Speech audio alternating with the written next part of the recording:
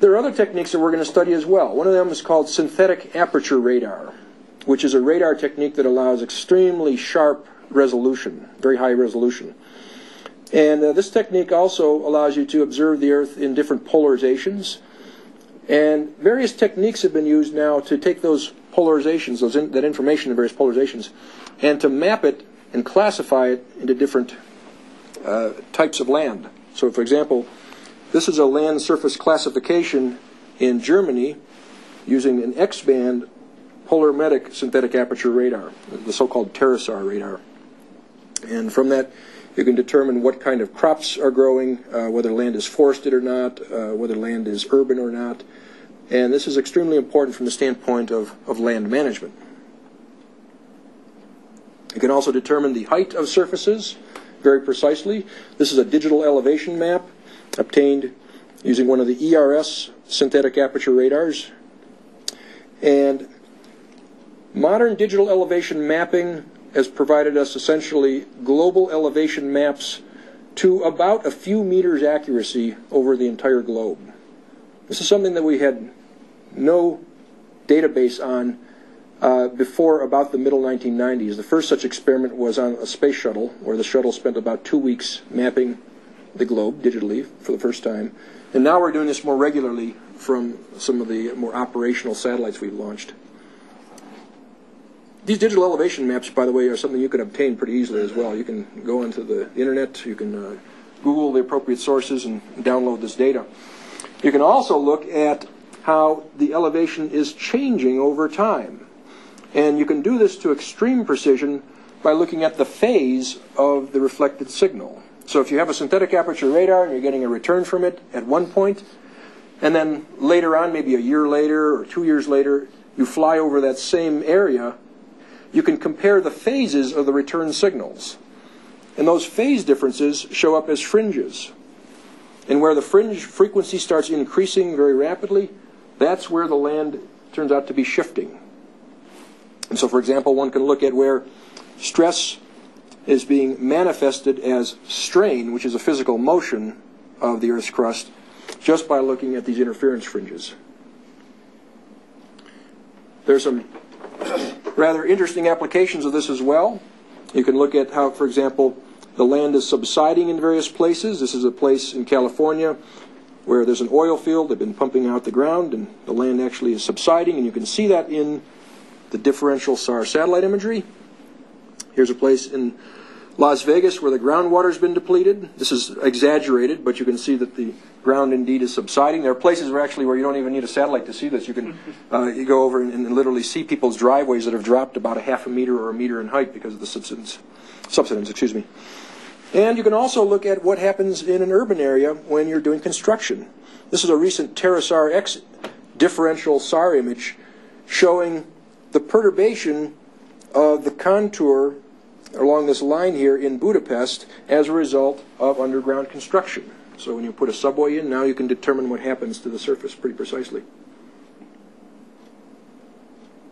I'm going to go on a little bit more because there are a lot of really neat applications before we really start getting into the meat of remote sensing. But there are a lot of things you can see in remote sensing that you might not expect.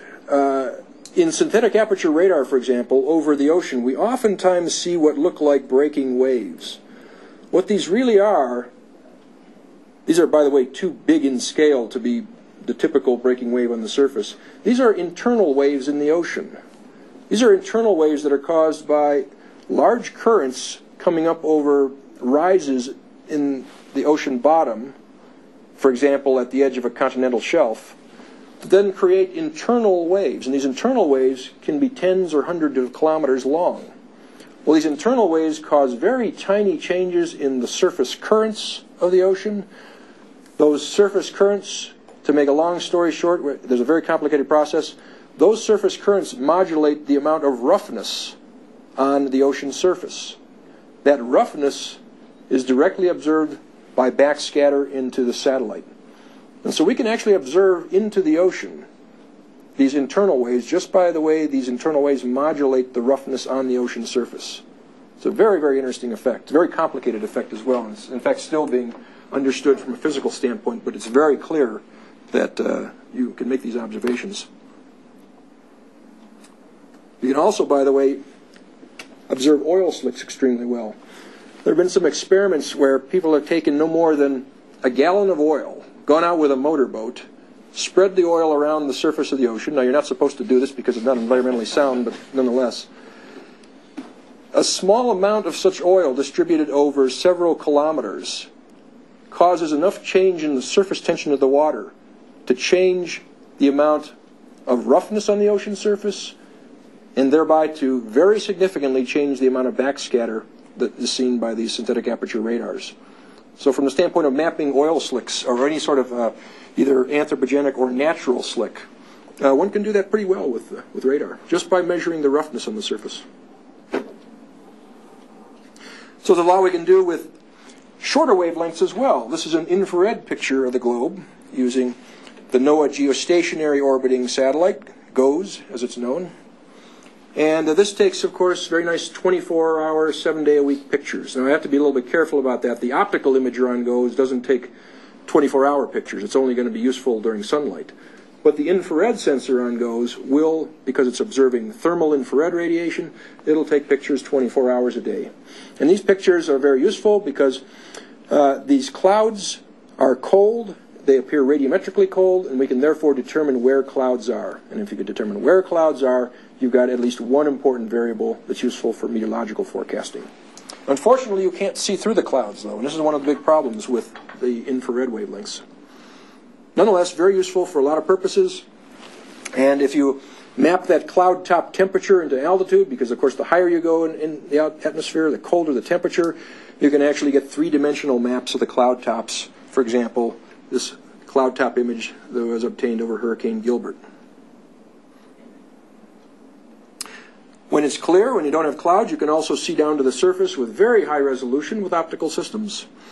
The Landsat system has been operating for almost 30 years now, and this is allowing increased resolution over the years as people refine the optics, and increased number of bands as people build these sensors with more and more radiometric bands. And these are very useful, for example, for mapping fine features on the surface of the Earth, again, during clear times. We can also map things like lights. Now you might want to say, well, why do you want to map lights? Well, lights pertain to energy usage, lights pertain to population, lights pertain to commerce even. And so there's a lot of information one can gain just by determining how the lights at night over the globe are changing. Are there areas in the third world, for example, where we really can't access data, where we can learn something about people's patterns by just observing the lights? And the answer is very much yes. Finally, there are a lot of places we can't get to where observations using remote sensing have been absolutely essential in making discoveries. And astronomy is, of course, the prime example of that. This is an image of Cygnus A. By the way, this 100,000 light-year circle here, that's the diameter of our galaxy. Cygnus A is some celestial source with jets emanating from it that remain tight and coherent to distances far beyond the diameter of our galaxy. These are some of the extreme physics that we observe through remote sensing that are still not yet explained, but are extremely fascinating.